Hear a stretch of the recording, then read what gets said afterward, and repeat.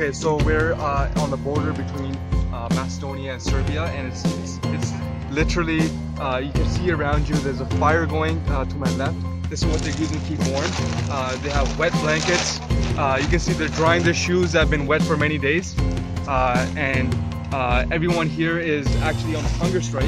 And you can see, look, everyone huddled on this small little fire as it's raining around. You can see it's not even that easy to make this fire. You can see children, mothers sleeping to the left and right of me, all huddled in little blankets here.